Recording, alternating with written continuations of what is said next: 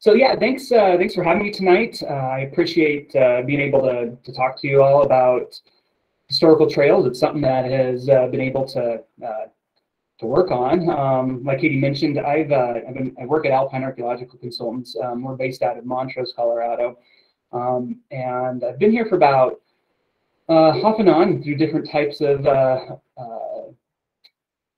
levels of as a field tech up to now a principal investigator for about 15 years. So through that, I've been able to have the opportunity to work on a lot of different trails with the company, and it's been something that's been really interesting to be able to get into and to be able to look at, because they are such an important actually kind of resource that we actually end up looking at. And so tonight we're going to kind of get into that a little bit and really kind of talk about how we have to work through all sorts of different ways to be able to identify these routes. So kind of moving on. So tonight I want to look at kind of a little bit real quick about Alpine's background. Fortunately, we've had a lot of years of being able to work on trails with John Horn and other folks that have worked here. And so kind of talk a bit about that to understand, kind of where we've worked. Then we spend a little bit of time looking into the ways that we actually identify and then document these trails, because they vary in conditions and they vary in their histories, and based on that, we have to look for different types of physical characteristics and different ways to actually identify them. And so through that, we're going to kind of focus on two different areas.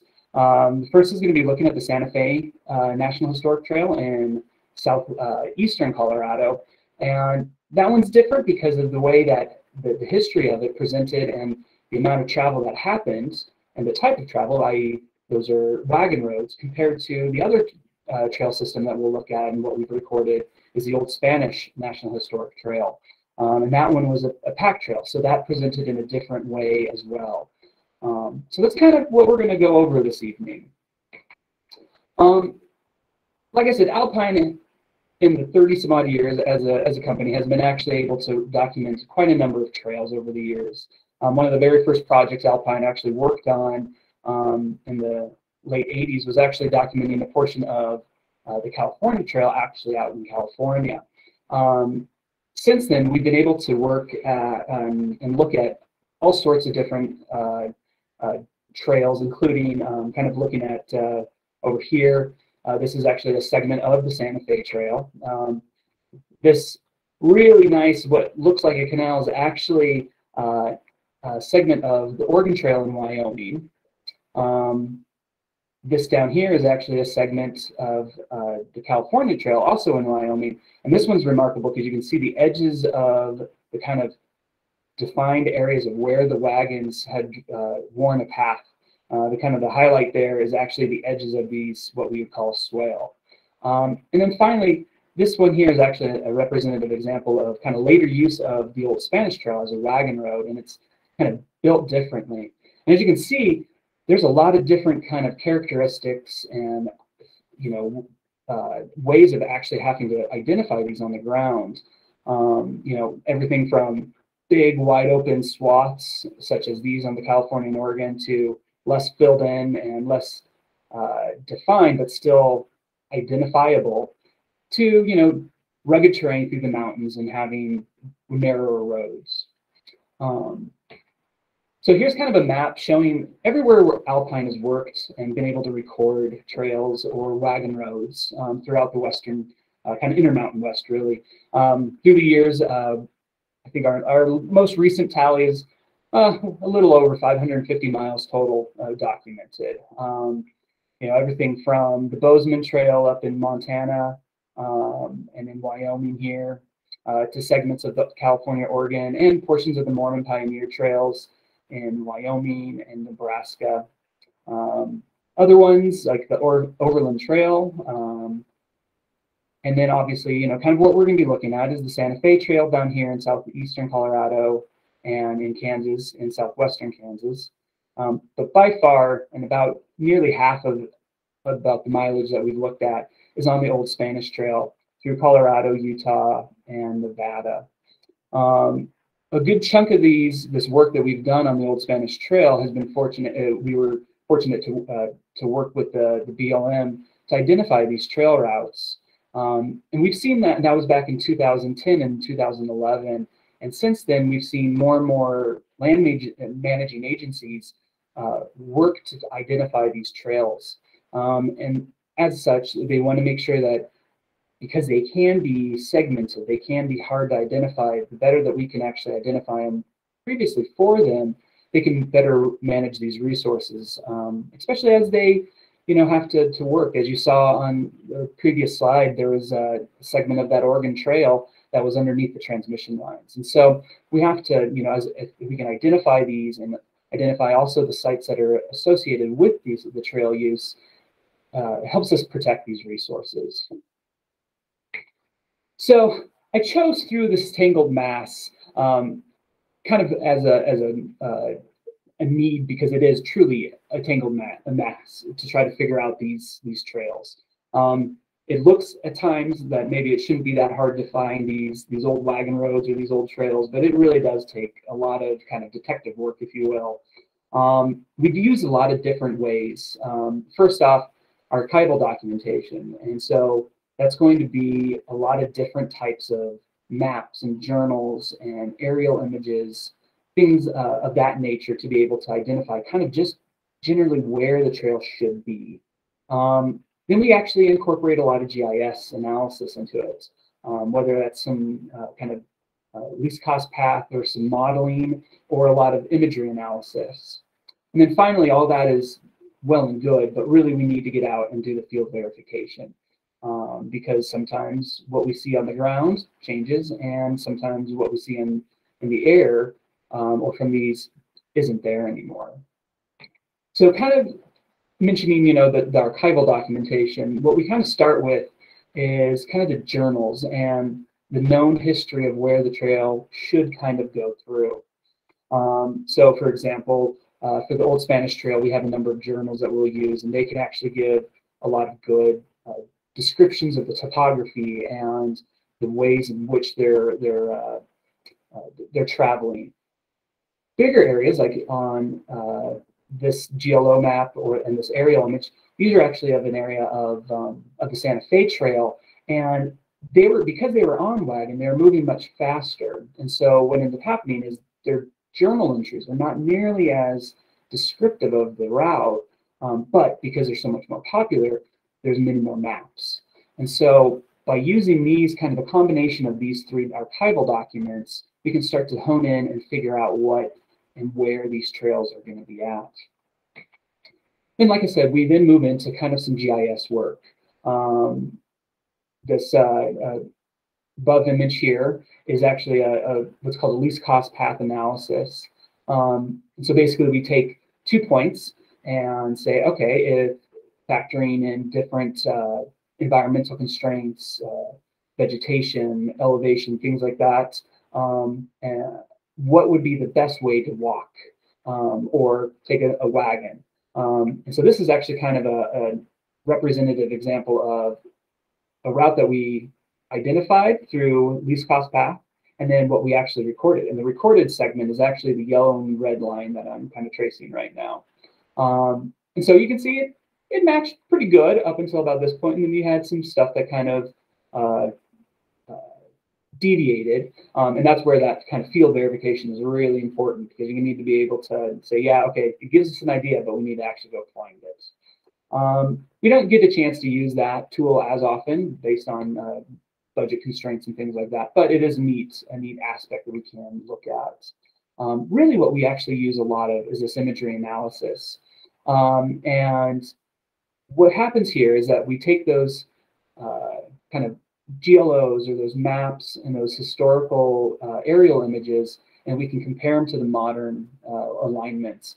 And you can see here, there's actually a segment of the Sawatch and San Juan Toll Road, which actually was overlaid the Old Spanish Trail, and it's very faint, but you can see this kind of rut, and that helps us identify where we need to go look and evaluate and identify our survey areas. So then, like I said, after all of that prep work, we go out and actually look. The field verification is one of the big parts of it, and to be honest, it's the fun part of the work. You get to go explore lots of beautiful areas of the country and different types of locations, and kind of get a sense of what these travelers and these individuals that were walking or taking their wagons across this terrain kind of went through. So kind of working through some of these images here. This is an old Alpine employee, Jack Birch. I don't know if anybody knows Jack. He's now at the Army Corps of Engineers in Sacramento, but he and I did a lot of work together on the Old Spanish Trail. Here's him recording a cairn and some of the trail up near Fool's Hill on north of Delta, between Delta and Grand Junction. This is US 50 down below. Here's John Horn looking at a segment of the Gunnison to Sawatch Road over North Pass in the Cochetopa Hills. This is my crew member back in 2011, Tracy. We're recording a segment of the Old Spanish Trail actually out in Utah, and kind of with the LaSalle Mountains are in the background. And finally, here's Jack again, and this is actually in the crossing the Pryor River down in the Escalante, Grand Staircase kind of area. Once again on the Old Spanish Trail. So you can see we have a variety of different environments and different conditions, and in some sense, the trails just don't exist. And so we need to come up with a way and to accurately describe those conditions and to document those. And so we've started to use, and we've been using for a number of years now, the MET manual, or the Mapping Immigrant Trails. It was actually produced by the Oregon and California Trails Association, and it's a fantastic resource to be able to document trails because it takes into account various conditions. So here's an example of a map of a segment of the Santa Fe National Historic Trail. It kind of shows we have what we call trail trace, TTA, TTB, and then TTC. And you have kind of 4 different classifications of intact trail segments. Your class 1 is perfectly intact. It's a nice trail rut or a wagon rut or a path through the woods, something that hasn't been altered. A class 2 would be it's a verified location, but it's been overlaid by a modern 2-track or got used as a dirt road later on. Class 3 is it's there, but it's not there really. We don't know where, you don't have very many physical evidence of it. And then finally you have class 4, which is your, it's verified, but it's been obliterated. A modern highway runs over on top of it or something along those lines. But you can verify the route of where it should have been. And finally, we do have a class 5, which is you have no idea. You don't have any kind of archival documentation. You just don't know. You don't have a very good string of where it should be. So those kinds of different conditions allow us to accurately depict these trail segments throughout a length. And then it also helps us identify areas that are being impacted. Like an example, in this map, you can see we've actually put in a lot of cattle trails and some other drainages and things to help identify where erosion and impacts are happening to these trails, and especially on segments that are intact and interpretable, how do land agencies can then manage those intact and significant kind of segments of these trails. The MET manual has been a great aspect for us to utilize, and it really helps as you're walking through. It takes some time to recognize. You have to kind of overlay and get used to, like, okay, well, what's the condition that I need to document here? But once you kind of get it, it creates a really nice visual representation and identification of these trails. So let's get into kind of some examples of how we do this work. The first one we're going to look at is the Santa Fe Trail. I got a picture here showing you kind of a real faint path vegetation change. What's interesting about some of these trails is even though you might not have a physical swale or a wagon rut, topographically on a very kind of small scale, it actually ends up being a slightly lower depression, so water pools. And so you get these areas where the grass grows greener in these trails. And so they help identify. And this is a great picture because you can kind of see the trail just kind of come out and make a slight bend. And then if you look at it compared to the rest of the vegetation, the grass is a little taller in it, and that helps kind of identify. Then the other one we're going to look at is the Old Spanish Trail. This is actually a picture over in Rabbit Valley on near the western Colorado, near the Utah border, and modern gravel BLM road actually runs right on top of it, but it's a pretty picture. So the reason why I chose these two is, we've been doing a lot of work on these trails, but I think they also represent a really good example of the different conditions that we have to look for, and also how we have to use different mechanisms to try to identify the areas that we're going to look at to survey as well as document. So like I said, we'll start with the Santa Fe. The Santa Fe Trail is a federally designated National Historic Trail that during its period of significance between 1821 and 1881 went from Franklin, Missouri to Santa Fe, New Mexico. 3 routes have been recognized. The main route, which is there in green, the mountain route, which is kind of the gold color, yellow gold, and that it's kind of the northern route that runs through southeastern Colorado. And then you have the Cimarron route that goes through, that's in blue there, that goes through southwestern Kansas and then the panhandle of Oklahoma and then back into New Mexico. Then the mountain route and the Cimarron route actually join right before it goes into Santa Fe. Kind of some differences, the Cimarron route was actually a shorter route for folks, but it was also less water, and it was a higher likelihood of potential conflicts with various Native American groups. So travelers had to make a choice. They could either then avoid that and have a better access to water by going along the mountain route, which followed the Arkansas River, but it would add time, and as well as you had to go and deal with Raton Pass coming back into New Mexico there. So we're going to kind of focus, obviously, on the southeast portion of Colorado here. So during our field work, we've actually been able to have a chance to document a number of segments on this mountain route. There's actually another route, kind of a side branch that comes down this. It's the Barlow-Sanderson-Vogel Canyon route. And we did a number of segments on that one as well. This work occurred on the Cimarron, the Comanche National Grasslands, and as well as we've had some times on private land that we've been able to document the trail.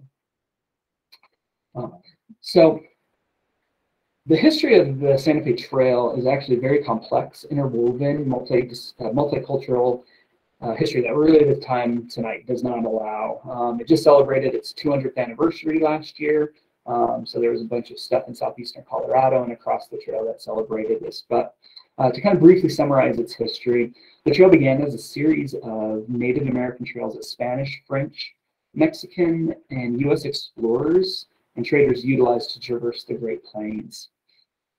The trail crossed through the traditional lands of many Native American groups, including the Comanche, Kiowa, Apache, Pawnee, and others.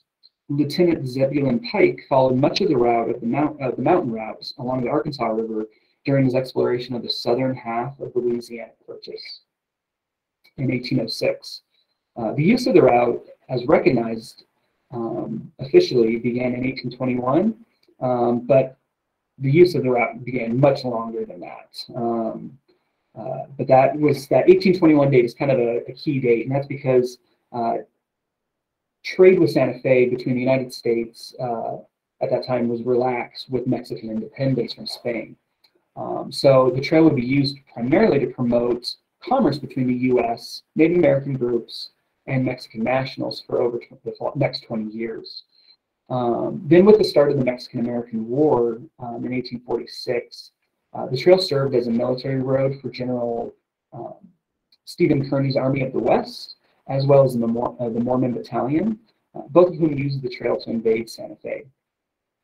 Following the area's annexation by the U.S. after the war, the trail served as an immigrant trail for those individuals looking to stake their claim in the West. Eventually, the trail was also used as a stage route operated by the Barlow-Sanderson Company between the 1860s and 1877. The Atchison, Topeka, and Santa Fe Railroad followed the route of both the mountain and Cimarron routes to bring the railroad through the region. The AT&SF began construction in 1858 and continued well into the 1880s.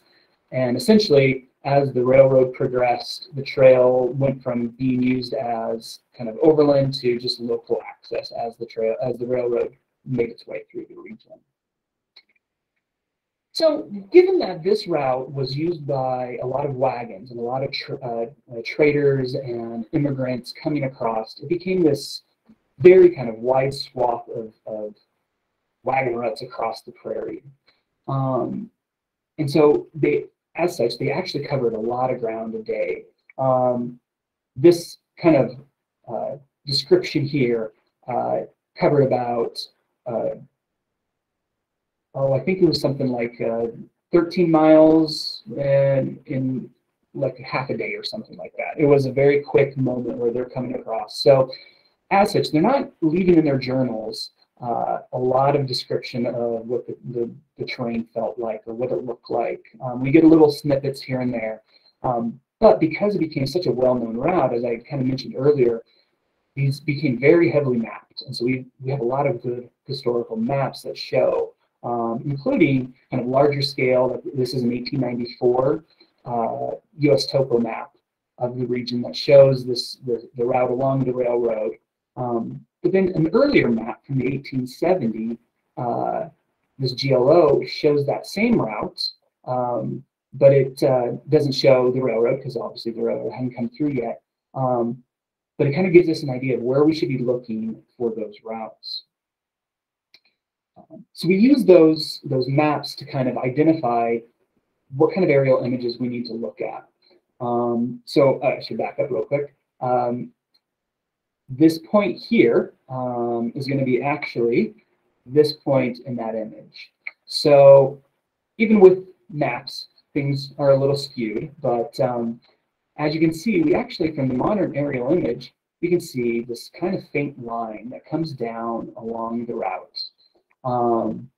So through the years that we've done this, we've noticed that we can look at a modern aerial image, see a linear feature on that aerial, and go out and look in the field, and it turns out, oh, it's nothing. It's a modern, it's a historic, maybe seismic line from oil and gas development or something that is faded in such a way that it made it look like a historical faded route. So recently, in the last 5, 6, 7 years or so, we've been really using a lot of historical aerial images, especially as these start to become more available online.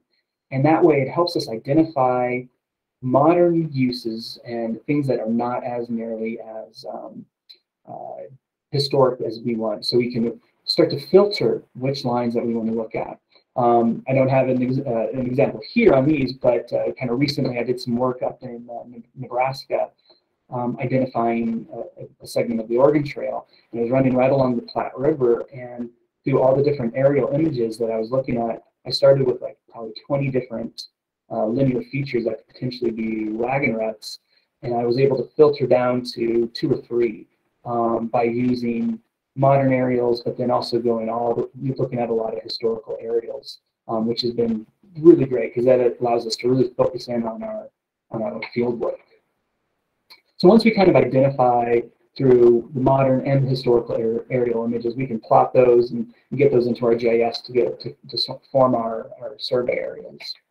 So to kind of highlight again, here's a couple of arrows pointing at the modern one, and then same with that kind of same trajectory of those on the historical 1954 image. So here, now we have to go back out and actually look at these routes.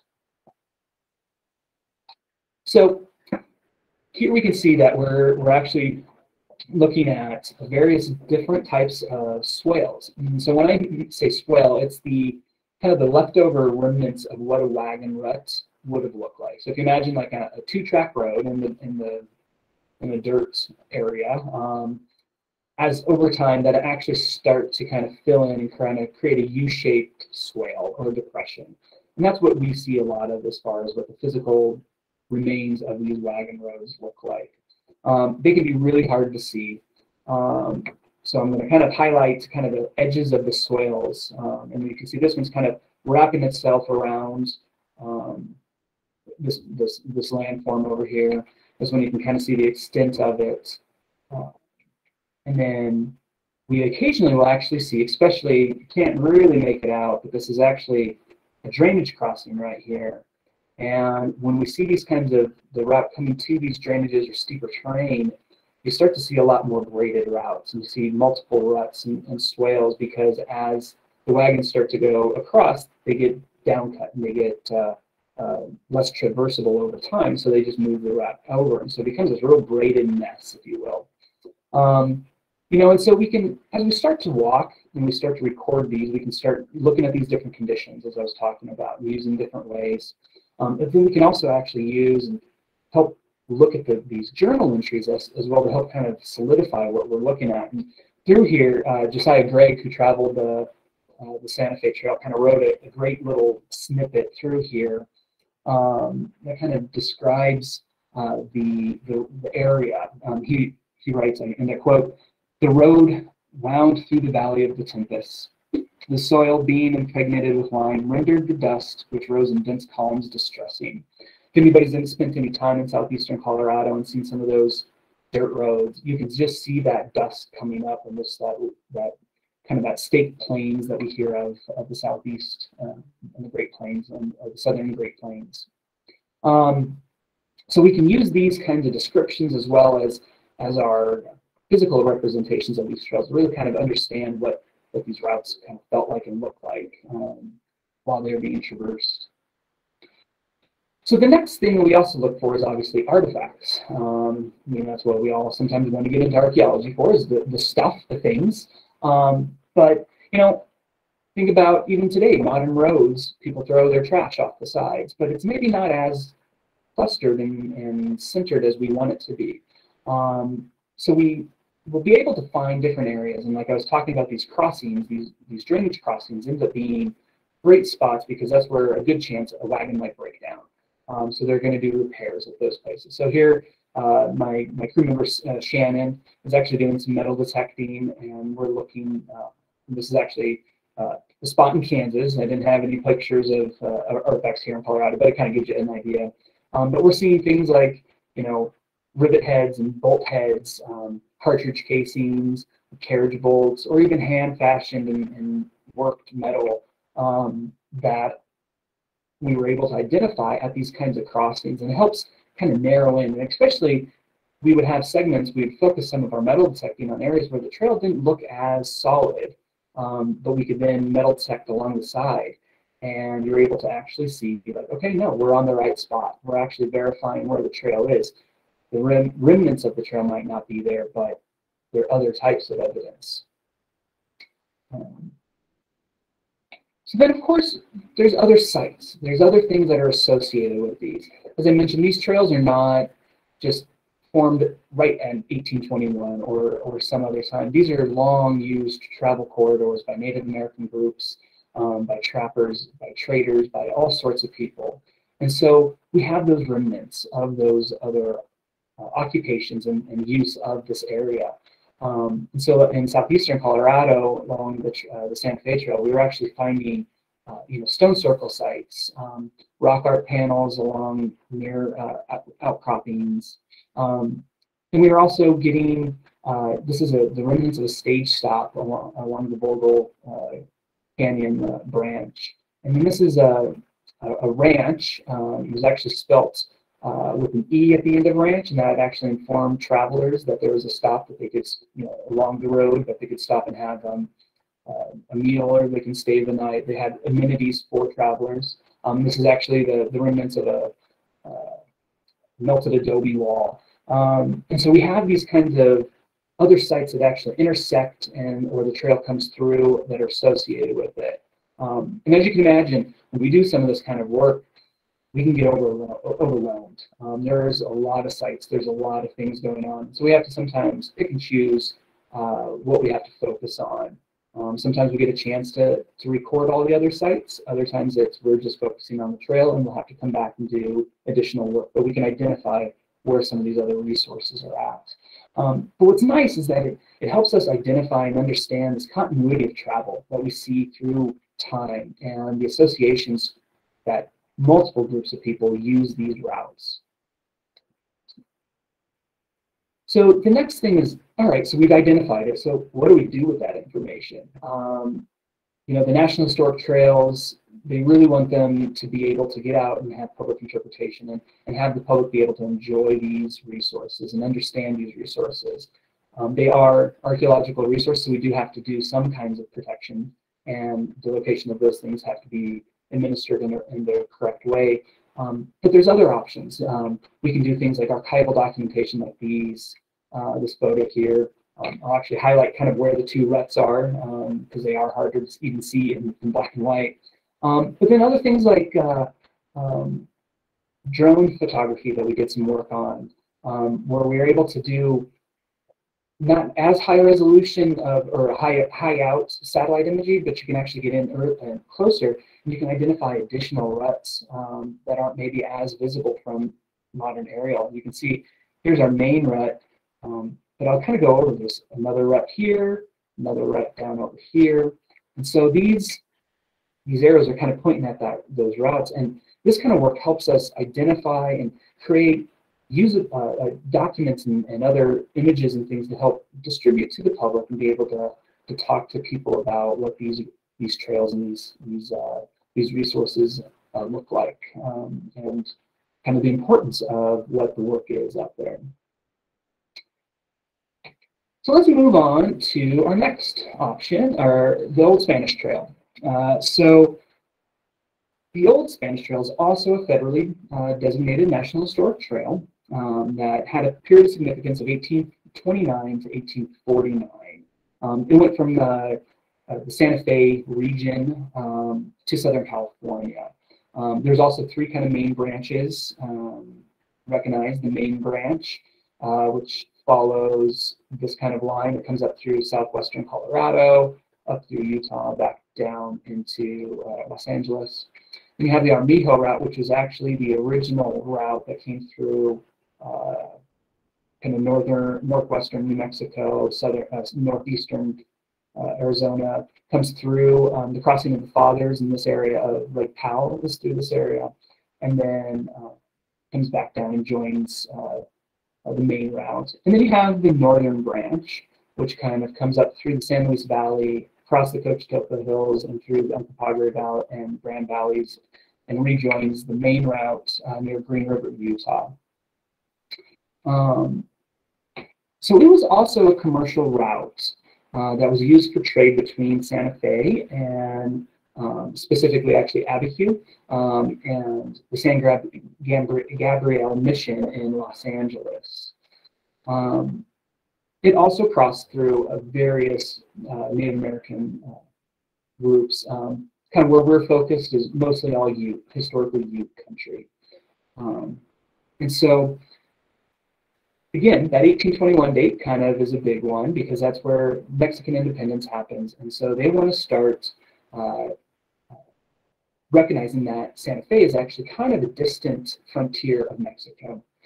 So in order to improve the economy, weavers were imported from Mexico from California, excuse me, to teach the Mexicans to make marketable woolen goods. So you have a trade of wool and other goods coming from California and New Mexico back and forth.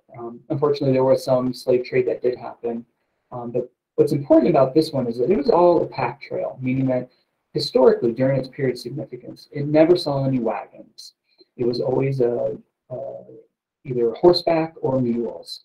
And so as such, the trail presented in a different fashion. And so we had to look at different ways of being able to identify it. What's interesting is we're going to look at the northern branch, and specifically right here around the Cochetopa Hills region at the northwestern edge of the San Luis Valley. The northern branch is odd in the sense that it really was never used as frequently for overland travel to California as the main route or the Army Hill route. It was really used to help get trappers and traders into the interior Mountain West, especially the Great Basin and areas of the Salt Lake area. There were some groups that used it to access California, and hence why it got included as part of the Old Spanish Trail. But it didn't serve as much of a overland trade, but it's still no less important, and it's really interesting history. So to get through, as I was mentioning, the route never was, as it was never used for overland trail, we didn't have a whole lot of solid in-period journals. However, after the U.S. Takes over the area, they start sending out all these military expeditions. And once they start doing that, we have a lot of journals that actually tell us how they're using the Old Spanish Trail. The first one is that we look at is in early 1853, Lieutenant Edward F. Beale is traveling to California to become an Indian, one of the Indian agents. But he's going along the Old Spanish Trail, but he's on horseback. Gwen Harris Heap was his recorder, and it's the journal that we use the most frequently. Later in 1853, they start, the U.S. government sends out expeditions to do railroad surveys, and one was Captain John W. Gunnison, and his recorder was Edward G. Beckwith. And so in 1853, we have these two accounts. What's interesting is Gunnison's expedition is actually using wagons. So as they're going across the Old Spanish Trail, they're improving it for a little bit for wagon routes.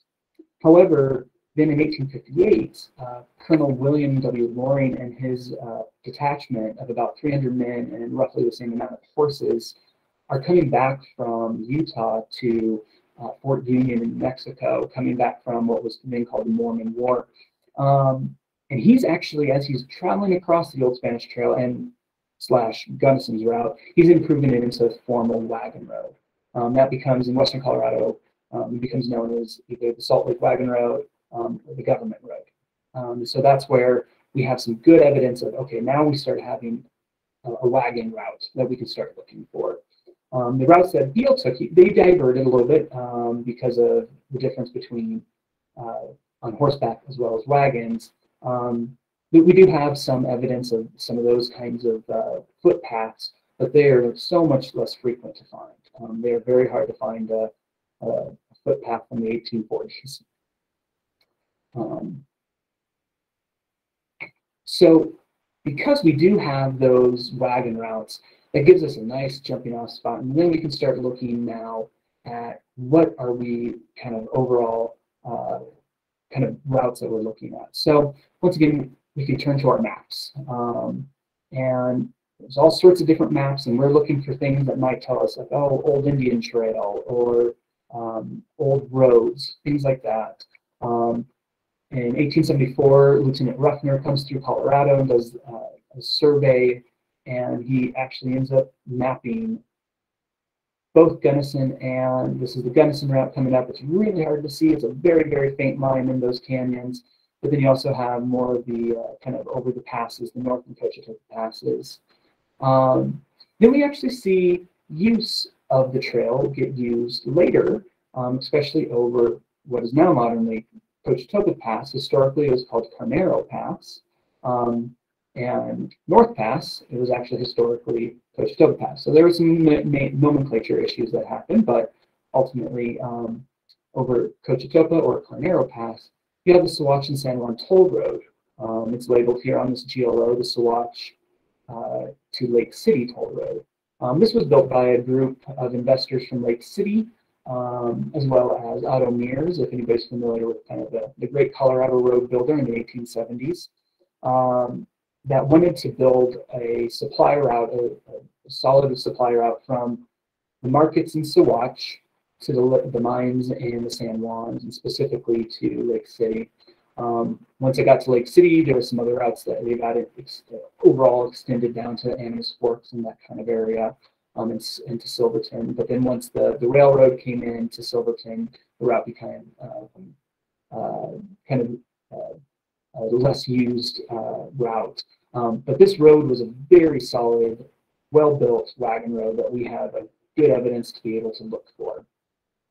And then we can also use more recent maps. This is an example of a 1905 Colorado road map that shows the same routes, that kind of show us our different areas through these different passes.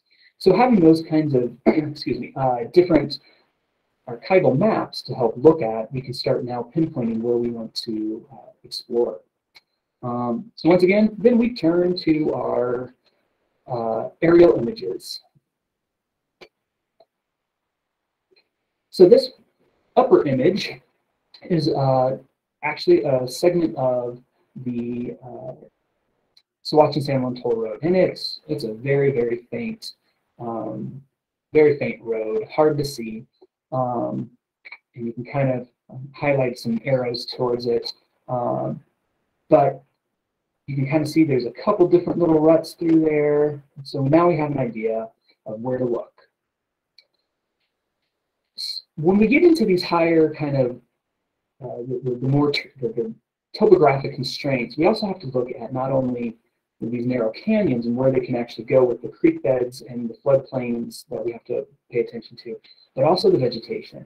So especially on the Old Spanish Trail, we know that as a footpath or a pack trail, they're unlikely to be going through heavy, dense vegetation. We actually have general indications that they are trying to avoid the trees because it just takes a lot longer to have to push through. And then, of course, as Gunnison and then Loring are building, they're talking about having to cut down trees and to form the actual road. And so we want to look, when we're starting to identify for the Old Spanish Trail and these kinds of, looking for where the footpath could actually go, looking at the edges of the vegetation. So we can find that historic route, but then what we'll end up doing, like on this is actually a segment of the Gunnison to Sawatch Road. This actually went kind of over North Pass rather than Cochetopa, which is what the Sawatch and San Juan Toll Road went. And what we'll end up doing is we'll recognize where the wagon road is, but we know then that the footpath might be away from that. And we can start to deviate, and we can start using the old wagon road and then to the kind of the edges of the trees, and recognize that modernly we might have some actual trees that are growing up in the route, but we can start identifying like they're not going to be most likely cutting down through here because that's going to be a lot of fallen deadwood and other things that are going to be hard to traverse with a pack animal or on foot. So kind of looking at those edges of those vegetation constraints are actually a really good opportunity for us. So next, let's get into, once again, what does it look like? So with this, we end up seeing a lot of different types, especially through the mountains. This is segments of the Sawatch and San Juan Toll Road right through here. This is a nice cut and fill road, meaning they just used either shovels or later on blades, mechanical excavation, and cut the hillside out and kind of filled in the roadbed.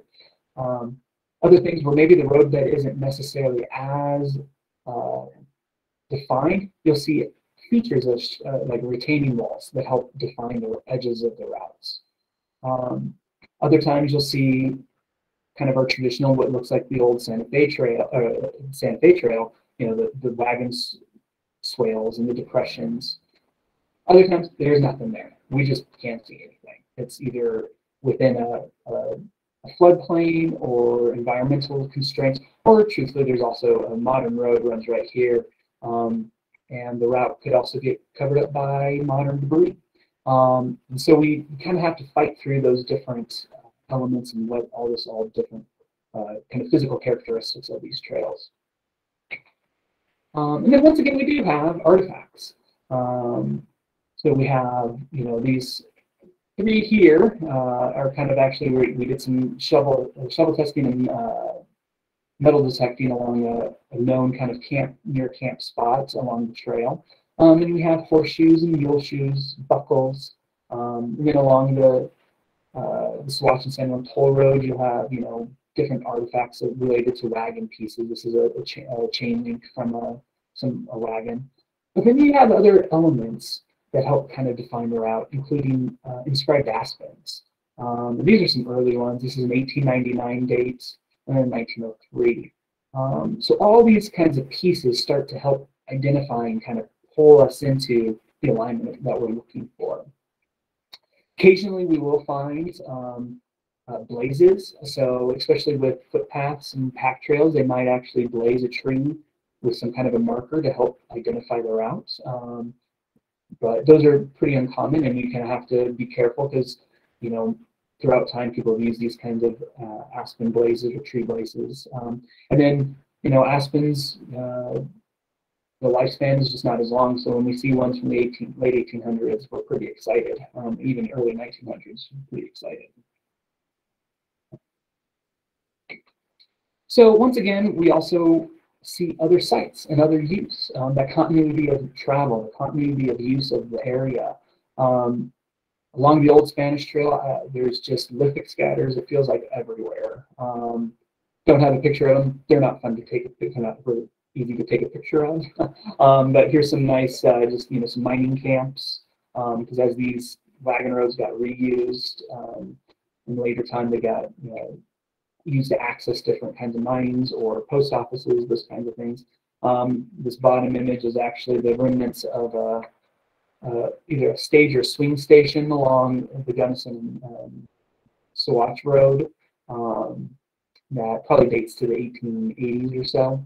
And you can just barely make out the remnants of one of the last standing structures on the site.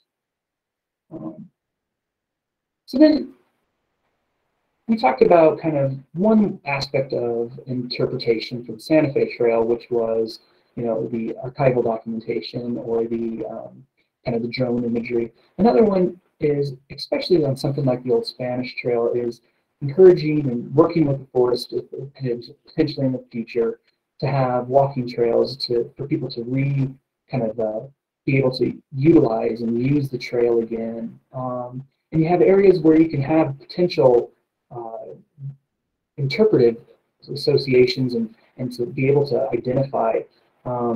This is a depiction of a rock, this rock face, this formation along the trail in Heap's journal from 1853. And as we were surveying, we ended up finding the same rock. And Heap, because of the constraints of the actual topography, they were much more kind of verbose in the language that they used to describe the trail. So I'm going to kind of read a quote from Heap's journal that describes this area. He writes in the quote, "The mountainsides were clothed in fine timber, among which were pines, firs, and aspens, and the valley with the most luxuriant grasses and clover, this being the first clover we had seen. Around us were scattered numerous elkhorns and buffalo skulls. 8 miles brought us to a remarkable cliff, about 100 feet in height, with beetled which beetled over the trail on our left. 9 miles above the gate, gate would be what's called the Mount Buffalo Gate. We saw the last water flowing east to the Atlantic. In 5 minutes, we were on the culminating point of the pass, which would be North Cochetopa Pass, and in 10 more crossed this first stream flowing west to the Pacific. It was almost as if we were standing with one foot in waters which found their way to the Gulf of Mexico, and the other in those losing themselves in the Gulf of California." Really like that quote. Feels very descriptive. This is kind of on this image now kind of shows that other side of looking down into those waters flowing into the Pacific or the Gulf of California. This is on the back side of North Pass, of Cochetopa Pass, kind of looking towards Cochetopa Park and the areas west. It's such a beautiful country, and these moments to be able to record and look at these trails, and this is a good example this is the wagon rut. And it's real faint to see, but a lot of work went into identifying where these ruts are, utilizing journals, utilizing aerial imagery, and then the actual field work, and then the work to identify these. And now, we're able to provide this information to both the forest as well as the public to be able to retain our information and understanding of these trails, and especially the use of these trails over time through different Native American groups, through more historic period, and that just use of the landscape. So I want to conclude here by acknowledging a number of individuals.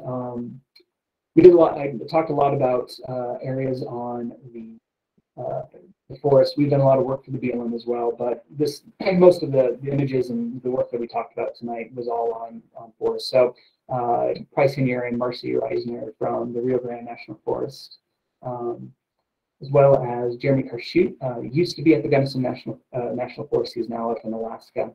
Dr. Michelle Stevens, who was at the Comanche and Cimarron National Grasslands. She's a forest archaeologist in San Juan National Forest now. A lot of thanks goes to Dr. Mark Mitchell from Paleocultural Research Group. He's done a lot of help. We've worked closely with him on a lot of projects, and his knowledge has been invaluable.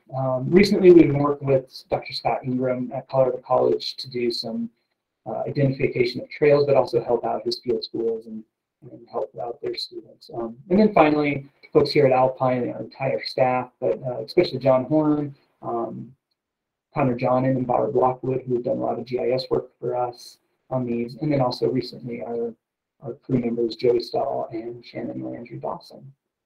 Well, thank you very much. I appreciate your time, your attention, and I'm happy to answer any questions that anybody might have. That's great. Thanks, Mike. I want to open up the floor to questions. I don't think we have any in the chat box. So fire away before I get going with remote sensing stuff.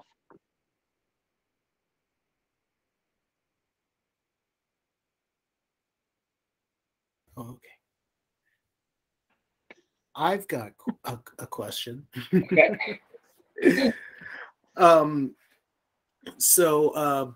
No, this is very interesting. I used to work at SWCA, so I'm familiar with the Met Manual and such. But I was wondering have you had any experience documenting, I suppose, solely indigenous trails, and or are there any good references out there for that? So I'm talking about trails that might have been referred to, in local histories as indigenous trails that didn't, wagon routes or something like that. Right. I have been fortunate to do one, and the name of the trail is slipping my mind right now. It was actually up in the Bighorn Country, up in Montana and northern Wyoming, and it was a very limited. It was a footpath, but what was really interesting is you could help identify some of those, because you could actually see where rocks have been kind of strewn off, kind of out of the place. But then what we really ended up finding was we had remnants of teepee poles that had fallen off or whatever, and then they'd actually had sagebrush grow around them. And so it was some wild. That was the only thing that helped us identify, because truthfully it looked kind of like a deer path, or it looked like a game trail. But there are certain things that we can identify that help kind of eliminate those aspects, because we know that a lot of game are going to probably take kind of the least path up, whereas sometimes humans will say, all right, I could go out of my way, or I can just hoof it up that hill straight up. And so some of these kind of actually were like, this doesn't match a contour that would make more sense, and it's just going straight up the hill. But then we started having these teepee poles that were off the side of it and helped define the edge. That was very unique. That's really the only kind of experience I've had with known indigenous trails. Because many of what we've dealt with. Was we have the documentation knowing that the trappers and the traders were using their knowledge based on their interactions with different Native American and indigenous groups, and then they just continually reuse these routes. But those footpaths are few and far between, that's for sure. Yeah, I'll bet. And I guess, you know, something else that I, you know, as you were talking about the different immigrant trails, something just occurred to me. And you know, every so often you'll read accounts of someone going back east, perhaps, to bring a group through, you know, the implication being that, you know, you would need to guide. But I assume, just kind of a thought that I had is kind of referencing maybe possible ephemera, you know, were there people who would like sell maps of routes along immigrant trails and stuff like that? And are there still maps like that extant? Because I mean, I believe they must have just been the cheapest little things. Yeah. So there absolutely was. One of the most famous is Hastings Cutoff on the Oregon and California trails. Hastings was a gentleman that had actually never traveled the route, but they figured, oh, we can just go across down into, you know, the Wasatch Mountains, just cut off and drop down into the Wasatch, and they basically connected the dot and said, yeah, this is a great trail, and that's what the Donner Party followed, and that's how they got. So yeah, there were a lot, especially on the larger kind of immigrant trails, especially. There were people making kind of road guides and documents to help the immigrants come across to know where your stops are and where those are. Things like the Old Spanish Trail or some of the lesser, I wouldn't say lesser traveled, but lesser formalized kind of routes in that sense, didn't have as much. They kind of relied on word of mouth by people that have used the routes before as guides. All the expeditions that I talked about, the Gunnison expedition, Beals expedition, Loring, they all had a guide, usually Anton Guru, somebody like that actually had walked these and used those. So you could, if you didn't have the guidebook, if you will, you could actually hire at, you know, different forts, different places, like somebody to help you get through these routes and get through these mountains and through the west. So. Okay, cool. And then the last question I had is about a lot of the imagery and perhaps also fishing for for sources. So I'm pretty familiar with the I think it's the USGS Earth Explorer website. Yep. Are there other sources out there for free imagery, or is that pretty much what you use, or are you using different things? No, I mean, you know, sometimes, you know, depending on the area, Google, their Wayback Machine or whatever, they posted some. I've seen some Google Earth images, but their resolution is just not as good when you go back on some of those. The Earth Explorer is probably our go-to for sure. Okay. Occasionally, like the stuff on the Santa Fe, on the grasslands actually had their own. They had taken a lot of photos in the 30s and the 40s as a result of the Dust Bowl. And so they wanted to see certain landscapes and some of that stuff. And so sometimes the different land managing agencies actually might not have been digitized yet or uploaded, but they have their own aerial images, and those are usually the ones that are going to be some of the earliest ones that we can find.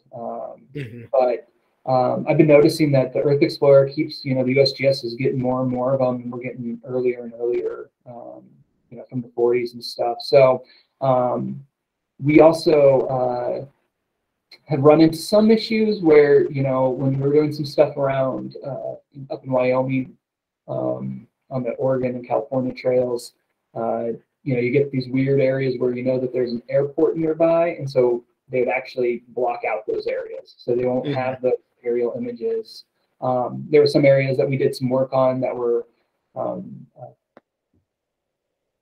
Department of Defense land. It's always been, and we're not going to get those as accessible. We'll have to request those kinds of images. But yeah, I mean, aside from there, occasionally cities and counties will have their own aerial images also uploaded that we kind of look at. So, you know, it's in Colorado, School of Mines has a website that shows aerial images, and usually they just take you to the Earth Explorer, but occasionally they have other ones. And I think they actually have some that are in their library or in their files. So yeah, that's another. I mean, I'd say probably 9 times out of 10 when I go to their website, they just, when you click on there, they just take you to the Earth Explorer website. So okay, cool. Well, thank you. Yeah. Katie, you can go now. Okay, thanks. Yeah, the sources was one of my questions too. Because back when I was at Boulder, we typically scoured, you know, the aerial images and historical maps for the same kind of data. I threw, Chris, I don't know if you saw, I threw a few in the chat that you might want to try to that we never did. Oh, okay. Anyway, Mike, I was wondering, have you all tried any like remote sensing type analyses, like using like vegetative or moisture indices? We haven't. You know, we just started playing around with the kind of least cost path analysis kind of stuff, and that we need to work on that a little bit more. But then, you know, we're doing some LiDAR work, kind of the stuff that I've been doing up in on the Oregon Trail up in Nebraska, that I was kind of talking about, like having all those different ruts that I was able to filter down. We have LiDAR data, and that also helps, and that helps identify even those real faint swales that you might not see on the aerial images. So it's just another source, but it just depends on what's kind of available. And you know, with some of the drone work and those kinds of things, we're hoping that, you know, goals down the line is we can start using some of those different techniques to help identify other areas or other kinds of sites. But that's kind of some stuff that we haven't quite gotten into completely yet. So yeah. I mean, I would worry about the drone imagery not being able to actually capture the variation in ground surface, because it's just capturing that like first surface of reflectance. So that's interesting. There's a lot. There is. This goes real far down the rabbit hole, so I don't want to bore everyone too much. Do you have a sense on what like the minimum point density is you need to like actually get to those wagon ruts? I don't. Okay. I let our GIS department worry about that stuff. That's fair. Okay, sorry. So they'll put together those images, and then I'll go through and start looking at stuff. So I don't have a great sense of what kind of. I know that, you know, at least for some of the LiDAR that we looked at for other projects, for some other things, those have been, you know, the higher the kind of the DEM, kind of the points that we're getting, it really doesn't help. But we're able to get some pretty close ones for a mining site, a pretty detailed LiDAR, and that really brought out some old wagon ruts and stuff around with the mining town that we were looking at. So that was kind of cool. It just depends on what's available. We're kind of limited on some of it, but as far as the actual what we need, we haven't done enough of it to, I'd say, that identify our minimum data that we need to be able to use it effectively. So. Yeah, that's fair. So So I have a bit of background in recording like historical railroad systems, Okay. which focused a lot on defining junctions and kind of articulating spurs and how they interconnect. Is there like some consideration of junctions when recording these historical trails? Because it seems like it's all about segments. Yeah, and I think that there absolutely is. You know, I think when we talk about segments, I think it's mainly because one, we're limited on, you know, probably where we can go all the time. So we're kind of just forced in that larger scheme of, okay, we've only got, you know, 2 miles or something like that. But we definitely see those moments of kind of where different routes are going and taking off. And I think it's also, you know, especially with the Met, the way that it documents, it gets segmented so much because of also just the physical condition of what's left of the trails. Whereas maybe a railroad is going to have much more concerted effort to build a structure as far as the grade, or cut down the grade, whatever it might be. There's more of a lasting impression, if you will, on the landscape, where some of these are not nearly as evident as far as we go. We have seen, though, there are some really interesting areas where you do have diverging paths and where you can take those kind of junctions in those moments. And those are interesting areas, definitely. And some of those can actually end up being, especially on really kind of the broad, you know, the paths through the prairie. And what I kind of didn't touch about here is, you know, we get these really, you know, these deeply gouged kind of ruts on Oregon and California, and to an extent the Santa Fe Trail, because everybody's kind of in one, you know, these wagon trains and these kind of linear kind of columns of travel.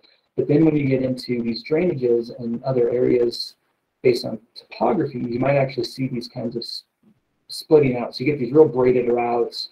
And so you get those kinds of junctions. And then especially along like the major rivers, you start to see a lot of diverging paths, and it gets really more braided, just depending on when people are traveling, what time of year, and those kinds of things. But I think there's the segment, getting back to that kind of notion, to me at least, it seems just because of what is left physically on the ground, and sometimes you just don't have any of the route left, or it's been broken up so much. So, but you know, and then I mean, I guess I don't know if also you're thinking as far as junctions for railroads where you start to see, you know, kind of like sidings and stations where, you know, more formal interactions with people are happening. And you do get that. I mean, you do see some of those, especially on, you know, you have areas where people will stop and gather, but it's maybe not to the extent as a railroad. So. Yeah, that's an interesting perspective. That dimensionality would be really interesting, how it changes through time. Yeah. Along these routes, like going from natural landmarks, like, I don't know, something like Chimney Rock, Nebraska, where it's a real like focal point of the viewshed, to more man-made features that are about like goods access and trading, whatnot. Yeah, and that's, I mean, that's where the journals really help identify, because they really, for the most part, they really talk about the natural landscape much more so than the built environment. But they, I mean, they're obviously, they're talking, you know, okay, we're going from point A to point B, and point A and point B are usually different ports or different way stations or something along the route. But in between, they're using the natural environment to help direct. And kind of coming back to Chris's question about the guidebooks, when you look at some of those for the Oregon Trail, they absolutely talk about like Chimney Rock or Scotts Bluff or Independence Rock in Wyoming, these different big markers that people know where they can get to and without needing to worry about not having a lot of other people maybe that they're following or something. So yeah, that I like that idea of like where it can be, fixed place and space, but it's like a different environment with each period of significance that like people go through that area. Yeah. Very cool.